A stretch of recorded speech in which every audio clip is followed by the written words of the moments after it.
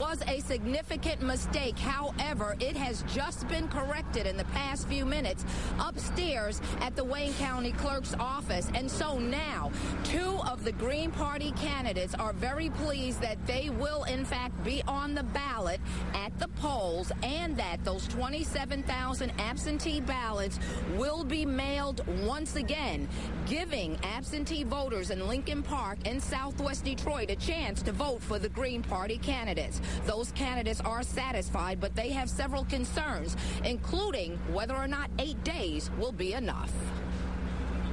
They say they're going to mail them out to all the absentee people as well.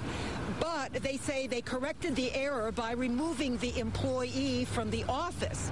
And this, as a worker myself, bothers me. It seems to me that it shouldn't be just on the basis of one employee that they then get rid of and say that that's, oh, we've solved the problem. There should be checks and balances. That's the way business should be run.